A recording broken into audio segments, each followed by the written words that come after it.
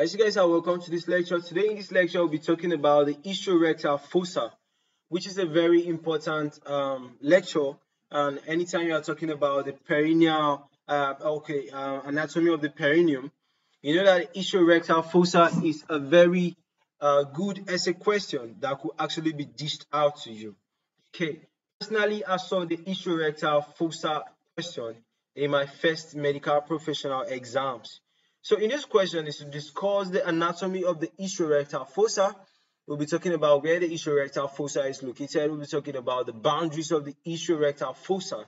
I'll be talking about the contents of the ischiorectal fossa, or the contents of the ischiorectal fossa. I might just say in this lecture though, but I think I have a special lecture for that.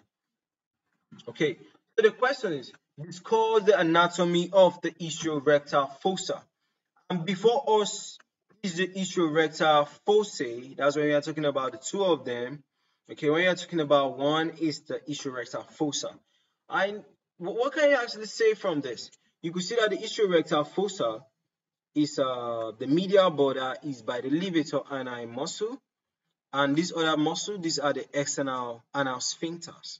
Okay, the apex is upward, this side pointing up is upward, while the base is downward.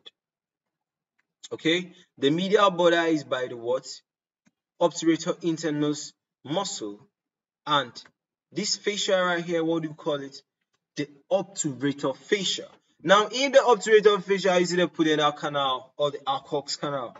Okay, so everything nice, everything good, guys. Let's move into this lecture. So the ischiorectal fossa, more commonly or correctly called the ischioanal fossa, is a fascial lined wedged space, one on each side of the anal canal. We're talking about, this is one on each side, one on each side. We're talking about the two, that's where you say the ischiorectal fossae. Okay, so it is situated between the skin of the anal region and the pelvic diaphragm. Its base is directed downwards towards the surface, while the apex is directed upwards. I told you guys, right? This is the ischiorectal fossa, all right? Can you see that the apex is upward, all right, while the base is downward? The medial border is the what? Levator ani muscle, and the what? External anal sphincter. The lateral border is the what? Obturator internus muscle, and the what?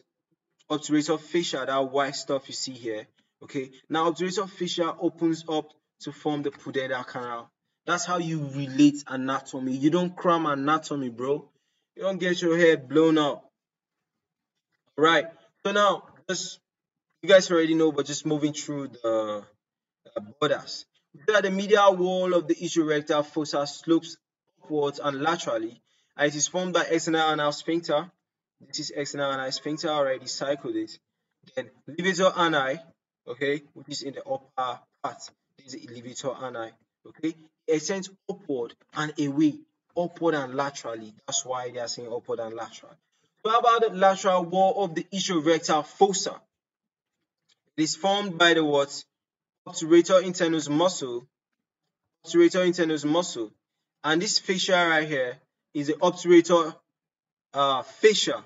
Alright, obturator fascia opening up to form the perineal canal or the Colles canal. Alright, so that's it about the anatomy of the ischiorectal fossa. Alright, so see you guys in the next tutorial, and bye for now.